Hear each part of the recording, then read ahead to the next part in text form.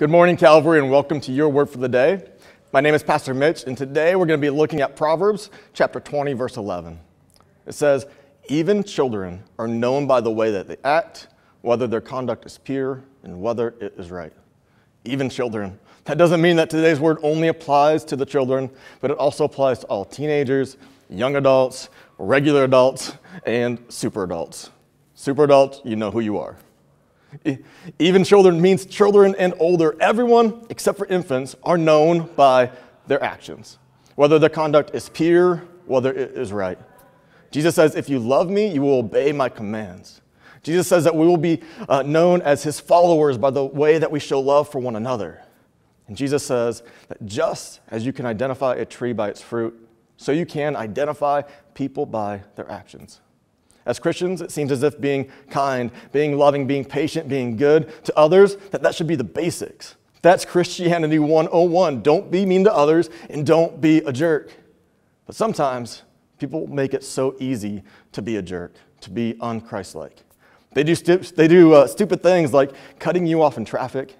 They do mean things like spreading rumors about you to others. They do hurtful things like tearing you down when you feel like you're finally at the top, or even worse, when they tear you down and you already feel like you're at the bottom and you just realize that you can still go lower. When people attack us or hurt us or those we care about, our first reaction is typically to want to hurt them back. We all have our weird quirks, and one of mine is I like to have a super clean email inbox. Those little notification numbers next to my apps, they drive me crazy, and I like to zero them out each day. And so I used to do my best to keep my personal email cleared out. I did my best to delete or archive any emails that came through. And anytime junk mail made it through to my inbox, or I got a promotional email from a company that I no longer cared about, I would mark it as spam, and I always felt a little bit better after everything was cleared out. And now I know some of you don't have that problem, as I've seen some people with at least 5-digit notifications. That's over 10,000 email notifications. But that would give me way too much anxiety. But apparently I'm not the only person in this world with my first and last name.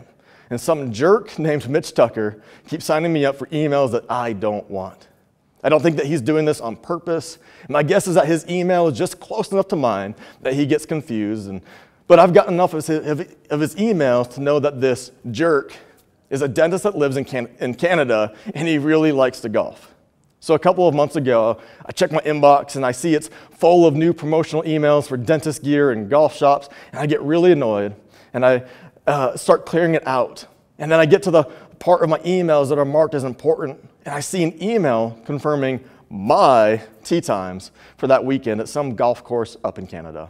And at this time, I'm just sick of seeing these emails, and then I see the cancel reservation button for my tee times at the bottom of this email. And a thought pops into my mind. Not a good thought that comes from the Holy Spirit, but a vengeful thought that was rooted in the sin nature that we are all born with. And I made the decision, and that was the day that I felt like I got my revenge for my overfilled inbox. Our natural inclination isn't to love our enemies. It isn't to be kind and generous to those that aren't in our inner circle. It's to make sure that we do not get shortchanged in life. It is to think of ourselves first and others second. The fruit of the Spirit listed in Galatians 5 is love, joy, peace, patience, kindness, goodness, faithfulness, gentleness, and self-control. And we can only live those out when we live a life that relies on the Spirit of God to transform us. So does the fruit in your life reflect the fruit of the Spirit of God? Do your coworkers know you as someone who is full of gentleness and kindness? Do your family members know you as someone who is loving and patient? And do your friends go to you with their struggles because they see you as a source of peace and joy? What does the fruit of your life look like? My challenge for you today is to take an honest assessment of your life and the fruit that it produces, and then see where you can do more to better reflect Jesus to the others in your life. How can you love others better? How can you be more patient? How can you share God's goodness with everyone that you come into contact with? Thank you for tuning in to your word for the day. Like and share this video, and we will see you tomorrow.